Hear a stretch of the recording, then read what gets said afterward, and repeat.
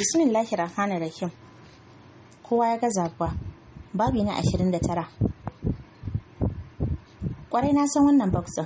Sarka ce a ciki, ni na kawo Aisha shi a wata tafiya na ƙarshe da nayi kamar kuka mai tsama rai Hidayat take yi, lalle wannan shine mahaifinta, amma ta yaya? Buba da yake kawo kuma suriki a gare ta, ya cuce ta, cuta mafi muni, amma duka nata mahaifin ne sila. Girgiza kai ta tare da sauran ja baya, Asad da ya sa hannu zai rike ta, gunjin kuka take tana cewa, ashe ni din diyar sunna ce, ashe ina da asali da tushe da kuma gata, ashe ni ba yar zina bace ba, kamar yadda aka alankaya min har ya zama shine tambari na. Alhaji, ka cutar da rayuwana, na rayu cikin tsantsar bakin ciki da jarrabawa, duka sanadiyar ku, na rasa duk wani gata, na yi bakin ciki, na yi kuka, sai dai ka san ban taba yi maka addu'a ba, kamar yadda uwar goyo na take faɗi. Killar rashin sanin takamaiman mahaifina yasa iyayen mahaifiyata suka kore ta shiga duniya. I believe that and I live my whole life with that belief. Ta yaya ma zaka zo rana tsaka ka nuna min soyayya in yarda? Me yayi sanadiyar rabuwar ku ba tare da kun yi la'akari da ni ba? Mene muku da zafi haka? Ai, kukan da yake yi da sauri ya tare ta, ya sanya ta kasa ci gaba da maganar, sai kuka. Jarida ta ce, haba Hidayat, kar hankalinki ya wuce mana. Na tabbatar babu dalili Usman ba zai taɓa wofintar da Aisha ba, kuma bai tashi neman ta ba da abin da ke cikin ta ba sai after good 24 years. Haba Jarida, ki duba tsabar Constance, har ɗana na sanya wa sunansa ba tare da na san sunan shi ne ba. Jarida, kin kuwa san yadda na rayu? Kin san bakin cikin da ke ƙasan zuciyata? Kin san irin fansar da ke raina? An zalunce ni, an ha'ince ni, an cuce ni, an ci mutunci na, an tozarta ni da mahaifiyata da bata san komai ba, duk saboda mahaifina da ya zaɓi nesa da mu. Jarida, na sha kwana cikin azabar yunwa, na sha kwana cikin azabar ciwo, cikin talauci da gagaggun kaya, har roƙo nai don sanya wa bakina abinci. Na yi rayuwa ba tare da sanin menene farin ciki ba, kuma yanzu in zo in bugi kirji in ce ubana attajiri ne? Ba na so, na yafi, wallahi na yafi. Yadda duk ta haukace ne ta sauya ga baki ɗaya, ya ɗaga musu hankali. Ba su kaɗai ba, har Ra'id da ya gama ba da umarni a shirya komai zai wuce Najeriya, don ma 6 hours ne daga Jidda zuwa Kano. Faduwar Alhaji Usman ne ya sanya ba su kaɗai da ke falon ba, har Ra'id ya nufi jirgin da sauri yana ambatan inna lillahi wa inna ilaihi raji'un. Da gudu Jarida ta fita ta kira sun Mudi da Isa direba ɗin shi, suka ɗauke shi suka sa a mota suka yi asibiti. Hidayat dai na zube bisa gwiwoyinta a wurin, bata motsa ba, banda kuka da take mai ciwo, hannunta rike da sarƙar da bata taɓa riƙewa da hannunta ba, banda box ɗin sai yau da aka tabbatar mata ta hanyar aure aka same ta, yau da ta san mahaifiyarta ta shiga rayuwa makamanciyar tata. Lalle mahaifin Ra'id ba mutum bane, saboda ba shi da zuciya cikin kirjinsa. Duk ba ta ganin laifinsu kamar na mahaifinta. Tana buƙatar ummi a kusa da ita, tunda ta iso take son zuwa. Ra'id bai yi mata izini ba. Tsamta ne ke ta fito, ko gani da kyau ba ta yi. Ta je ta ɗauki kuɗi a jakanta. Jiniyo ne ya rungume ta zame shi ta baiwa Nura, tana kallon ta bawa, ta ce ki kula da su. Daga nan ta fice daga gidan tana ganin jiri. Sai da ta tafiya mai nisa a ƙafa kan ta samu abin hawa. Ta shiga ta faɗa mashi sunan unguwar su ummin, tare da jan hijab ɗinta ta rufe fuskarta, tana ci gaba da kukanta. Kai, wallahi wannan kamar Hidayat, dan Allah maganta da kyau. Suraya ce magana tana sake leƙa wayar saurayin da suke tare. Ya ce, ke dalla, ina za ki san wannan in ba ƙaryar da kika saba ba. Matar fitaccen ɗan ƙwallon duniya ne, ba ƙasar nan ma suke zaune ba. Wannan hoton ma a Saudiya aka ɗauke sa. Saka kanta ta sake yi fuskar wayar. Haba, ai ko a mafarki ta ga Hidayat za ta gane ta, bari a zahirin gaskiya. Wallahi wannan yar uwata ce. Hidayat ce fa. Yaushe ta san irin wannan mutumin har ta aure sa to? Yace, kika sake rena min hankali, wallahi zan bajar da ke a wajen nan. Wato da ke daga leƙe har kin karanta sunanta ko? Ki rike daram a kwanyarki. Ka ji wani sharfaɗi ne ko sharfaɗina? To, 'yan Hausa dai ku gane. Jikinta har yana tsama. Ta ce, don Allah ka bani wayan nan, yanzu zan kawo maka. Bata jira cewar shi ba, ta fusge ta cikin gida, hankali a tashe, cikin wani irin yanayi tana kwala kiran sunan umma. Tsallake Yusuf da ke kwance bisa tabarma, hannunsa ɗaya a wani irin kwarmaɗe, da alamun wani abu ne ma ya same sa, sai kudaje ke bi yama ta yi kan umma. Umma, Hidayat fa, kalli ki gani, wallahi Hidayat ce. wai ta auri babban dan kwallo, ba a kasar nan ma suke rayuwa ba, yanzu ma suna Saudiya, a can aka daura musu aure. Dan Allah umma ki ce min ba ita bace ba, umma ki ce min rayuwarta ta fi namu lalacewa. Wayyo, kuka Surayya ke yi kamar wacce uwarta ta mutu, na hasada da bakin ciki kirikiri. Umma jiki na mazari ta fuske wayan tana saka idanu, aiko ta baya za ta hantsila da azama. Gayin da ya biyo bayan Surayya ya rike wayar sai ce, ka ji min tsohuwa za ta min tsalalar tsiya, babu a house.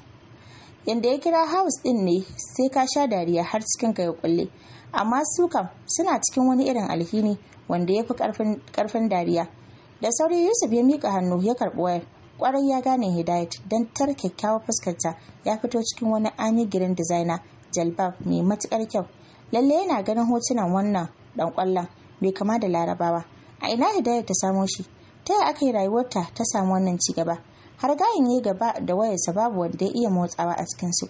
Surayya kuka wiwi, umma ta daskare. Yanzu yarinyar nan ta yi wannan kuɗin ta manta da asalinta? Ashe haka amana ya ce? Umma ta iya fusgo maganar da bata san ma me take nufi ba. Kamar ba ita ce ta yi wa Hidayat kura mai muni da ɗanyen goyo, ta ce wanda ya haɗa ya raba, kuma babu gado bare a samu matsugunni ba. Surayya ta ce umma, in ita ba za ta iya neman mu ba saboda babu abba, mu neme ta. Sai a lokacin Yusuf ya gyara rufar hannunsa yana kaɗe ƙuda. Ya ce ke kin san waye Muhammad Ra'id kuwa? Ta ina za mu fara ganin iyalansa? Ni yarana ma da ban san a wani hali suke ciki ba. Surayya ta ce kamar gaske, yaranka da mu, yaran da baka damu da su kai ma, kar ka manta dai, mu da kai kar ta san karni. Ya Yusuf ko sunan karamin baka sani ba fa. Kana nan fatalar Usman ma na maka yawo har yayi sanadiyar mota ta bi ta kan hannunka baka daddara ba. Hannu ya kai zai mare ta kauce. Nan kowa ya zurfi cikin tunanin yadda za su ga Hidayat. Har yanzu babu mai kaunar Hidayat a cikin su, sai dai ganinta da ci gaba ya kwadaita musu kusantar ta, ko za su fita daga wannan kangi da suke ciki. Sun manta a baya da suke da wadata, gidansu ba shi da maraba da kangin bauta ga Hidayat. Ita umma yafiyarta take so su nema, ko za su ga da kyau rayuwarsu ta gama taɓarɓarewa. Ta tabbatar ko kuɗin ta basu ma ta bar su da shi ba zai amfane su ba in ba ta yafe masu ba, barin ma ita da Yusuf. Assalamu alaikum. Hidayat ta shigo gidan da dasasshiyar muryarta. Mahaifiyar ummi da ke zaune tana tatar kamu ta amsa tana kallonta. Fuskar ta a rufe yake rabi sai dai daga fararen yatsanta zuwa kalar yadin hijab ɗinta da flat designers da suke kafafuwanta na pindi. Mahaifiyar ummi ta san ba irin bakinsu bane ba. Baiwa Allah sanu da zuwa. Da gudu Hidayat ta karasa ta zube gwiwoyinta ƙasa tare da daura fuskar ta kan cinyar mahaifiyar ummin tana kuka. Ta ce mama, kamshinta da ya daki maman ne ya dan saka ta jan lokaci kan ta dago tana shirin magana suka hada idanu. Gabaki da idanunta ta waro waje. Hidayat, ummi zo ga Hidayat. Da gudu ummi ta fito daga falonsa tana cewa mama, Hidayat kike kira kaman? Ai suna da idanu suka rukunkume juna suna kukan yaushe gamo. Da kyar suka tsagaita kukan ummi ta ja Hidayat falo suka zauna. Ummi na cewa, Hidayat, ina kika shiga haka a duniya? Na yi nema har na gaji, na yi kuka har na gaji, na yi ta sadaka da addu'ar duk inda kike Allah Ubangiji ya dafa miki ya yi riko da hannayenki. Hidayat, misalta tashin hankalin da na shiga a tsawon lokacin nan da na rasa ki ba karamin abu bane ba. Hidayat ta dago ta bude baki za ta yi magana. Kamshin mouthwash ɗinta sai da ya saka ummi lumshi idanu. Hakoranta farare kal a jere ga wani na maka guda ɗaya da ke kyalli. Gabanta ne ya faɗi sai a lokacin ta lura da irin kyawun da Hidayat ta. Hannunta da ke rike da na Hidayat ɗin ta motsa. Wani irin taushin hannun ne ya sanya ta ce, na shiga uku ni ummi. Allah ya sa su umma ba su yi nasarar wargaza miki rayuwa ba. Hidayat dan Allah ki min magana ko hankali na zai kwanta. Ina Aisha, ina Jiniyu? A rikice ummi take. Hidayat ta ce kwantar da hankalinki ummi. Umma ba su yi nasarar wargaza min rayuwa ba. Ummi na dawo a gare ki a yanzu da aure mai kima da mutunci bisa kaina, wadda aka daura shi a cikin masallacin fiyayyen halitta, shi ma kuma ya zama shaida. Na dawo a gare ki a yanzu da auren dan uwana wanda muke yar gwaggo da dan kawo. Ummi yanzu magana da nake miki mahaifina uba a gare ni, na bari rai a hannun Allah na tahona. Ummi ki bani shawara, mijina baya kasar ko izinin fitarsa ma ban nema ba, na tahona ya zan yi? Ummi ta ce duk ban gane ba Hidayat, ta hakan ta kasance? Ya aka yi duk waɗannan abubuwan suka faru ga rayuwarki alhali kin bar gaban Yusuf ba cikin cikakken natsuwa ba? Hidayat me ya sanya baki zo nan ba a sadda Yusuf ya sake ki? Umma ta yi miki korar kare. Duk na samu labari ne saboda na koma maka kace-kace da Yusuf. A nan na san ya sake ki. Na je gidan Umma ma babu kunya suka bani labarin cin kashin da suka yi miki da kika fita ina kika yi. A hankali Hidayat ta fara bata labarin abubuwan da suka faru. Idan ta zo wurin Ra'id ba ta sanin sa da siririn murmushi kan subuce mata. Barin ma irin kauna da soyayyar da nuna mata na hakika. Tana zuwa na yau ta fashe da kuka yayin da Ummi ta rukungume ta tana kukan farin ciki. Amma Hidayat ban san ke baki da aiki da hankali ba sai yau. Tashi Ahmaje na san duk inda suke hankalinsu a tashe ki. Hidayat ina hankalinki? Ki saurari mahaifinki mana ki ji ozarinsa kan ki yanke mai hukunci. Ko kin manta duk wannan abin da ya faru already a rubuce yake? Kaddarar ki ce a haka kuma dole ki karbe ta a haka ko baki so. Kar ki watsi da ni'imar Ubangiji. Mana Hidaya, idan kika duba yadda rayuwarki ta koma yanzu, idan kika duba irin kalar mijin da Allah ya maki zaɓi, idan kika duba ƴaƴan da Allah ya maye miki gurbin Usman da su, ai sai ki gode mishi da ni'imomansa. Ke fa kika ce kin yi addu'ar bayyanar ahalinki a ɗakin Allah, inda ba a mai da addu'ar bawa. Me yasa da Allah ya amsa miki addu'ar, zaki juya baya a gare sa, kika ki farin ciki?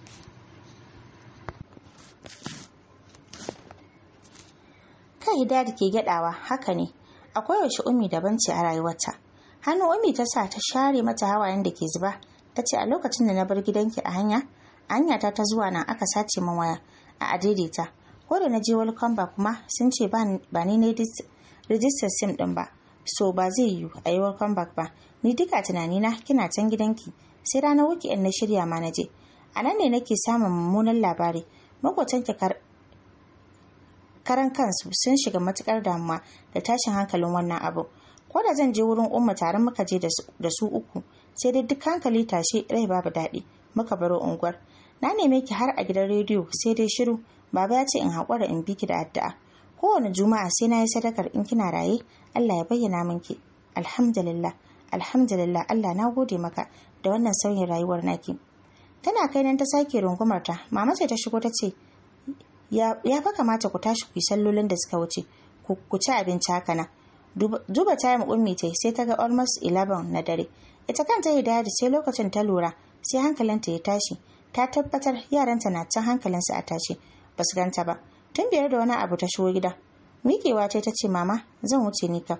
Mama ta ce a'a Hidayat kika san kanki isa wani abu ya same ki ba fata ba baki sauke haƙƙin Allah ba ko ba za ki ci komai ba ki yi sallah kan ki dau hanya. Haka dole ce alwala ta fara gabatar da sallah da ta idar ma 11:30 na dare. Gashi baban su Ummi yayi tafiya bari ya maida ta a mashin nasa. Damuwar ta yaran hankalinsa a tashe yake. Ta sani dadi dama duk yadda aka yi yanzu tana cikin tashin hankali na rashin ganinta.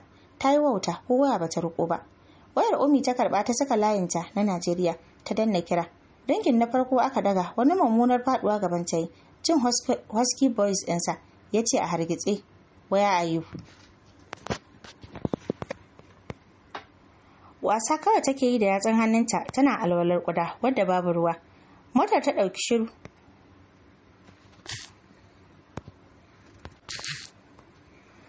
Motar ta ɗauki shiru, man AC da fitinannen ƙamshin shi babu abin da ke tashi.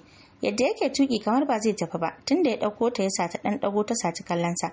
Da suke gaisawa da Ummi kamar ransa ba a ɓace ba, amma kallo ɗaya ta mishi ta ji ba ta so ta sake kallonsa cikin wannan ɓacin ran. Ko ba sanadiyar ta ba, bare sanadinta. A hankali ta ce Papi. Bai amsa ba duk da muryar da ta yi amfani da shi ɗin ba ƙaramin shigar saye ba. Rarrauta da idanu murya tana rawa ta ce I'm so sorry. Na san ban kyauta ba amma kukan da yake son kubce mata ne yasa ta yi shiru kamar zai share ta sai dai ba zai iya ba. Bakin ya gefen titi ya zuki iska ya fesar a lokaci ɗaya ya sanya hannu ya yaye hijab ɗin jikinta ya cire kan ya murgino ta zuwa cikin jikinsa ya rungume ta. Dukkanin su idanu suka limshe suna jin kewa soyayya da kuma tausayin junansu. Hawayenta ne yake daga bisa har cikin fatar kirjinsa. Ƙara sanya ta ya jikinsa cikin taushin murya ya ɗago kaɓarta ya ce shh baby girl you cried enough today please don't start again now. Hannunta ta ɗaura bisa rigarsa ta ƙara riƙe sa jin yadda yake sake mannata da jikinsa cikin salo. My father shh baby don't say anything about him ba laifin shi bane now you know who that da sari ta saka tattausan hannunta ta rufe lips ɗinsa. Duk munin halayyar iyaye babu inda aka mana umarni da mu ci mutuncinsu ko mu zage su. Papi, I love you. And bana son fushin Ubangiji ya hau kanka saboda Baba Buba. Please find a place in your heart and forgive him.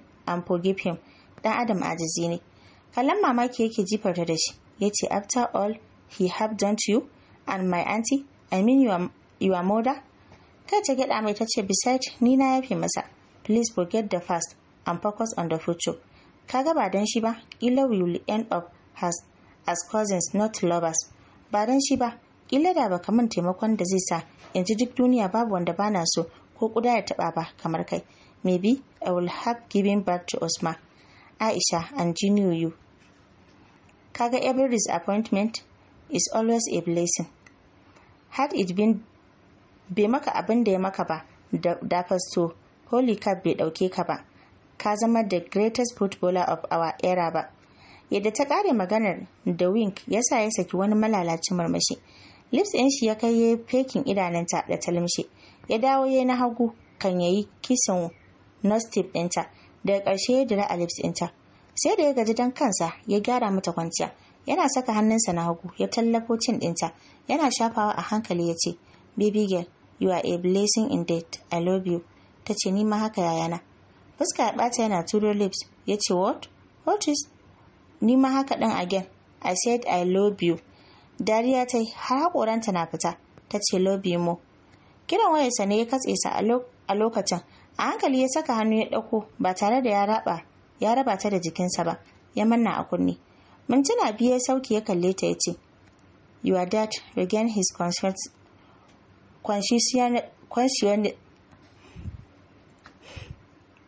Yana so ya ganki, please die hard. Don't cry again for my sake. Allah baki ji yanda na shigo Najeriya da rashin daɗin zuciya ba. Whenever tunanin kin yi kuka ko kina kai, yayi cross mind ɗina. And please don't ever go out again without my consent. I was totally upset ɗazun nan. Lakace mishi kuma tutai har dimple ɗin shi ya loɓa suka yi dariya a tare. Ta ce, I won't, insha Allah. I'm sorry. Kai ya gyaɗa kan ya taimaka mata ta koma mazauninta. Sai da suka saka hijab a tare kan ya tada motar. Suka yi tsadaddiyar asibitin da dama can aka saba kai Alhaji Usman, kuma a nan suka kawo Baba Buba.